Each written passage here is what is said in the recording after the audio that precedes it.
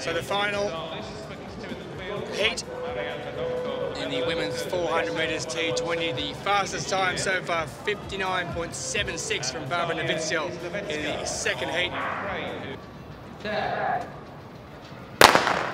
And they were away, and IEZLOVETSKA was quite slow getting out of the blocks, and already coming up on her inside is the European champion VERDONK, and she's just about caught up with IEZLOVETSKA on the inside.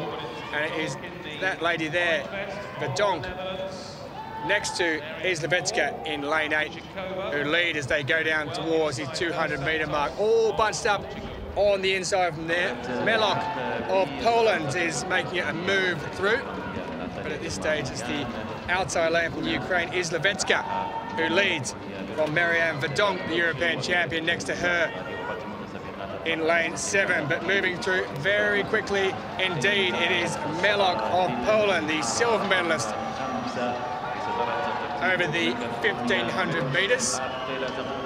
She has taken the lead as they move down. It's a fairly easy effort at the moment for both Meloch, who's out there in front, and the Ukrainian IEZLOVETSKA on the outside. And I think IEZLOVETSKA may have just pinched it. That was very close, but we definitely know who has gone through. It's Meloch and IEZLOVETSKA who go through as the first two. But IEZLOVETSKA there, she got out slowly out of the blocks, but she certainly had some good speed and good consistency. She went through that 400 metres, Evan.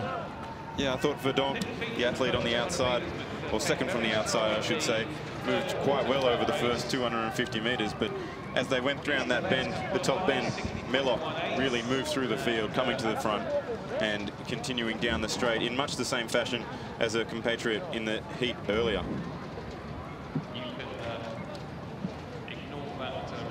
Well, IEZLOVETSKA goes across.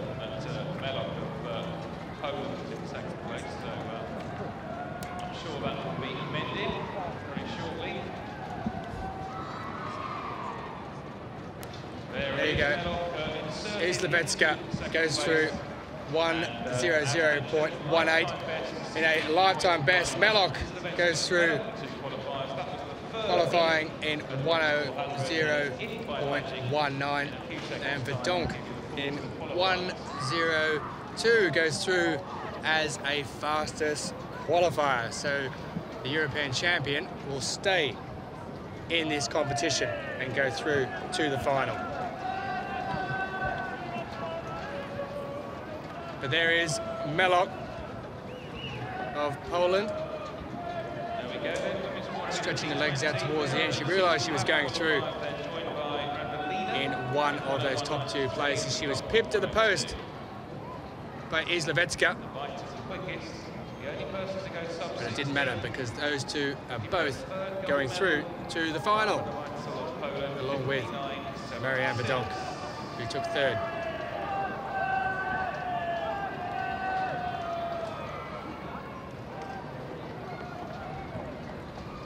So confirmation of that, with Marianne VERDONK qualifying there in 1:00.02 exactly.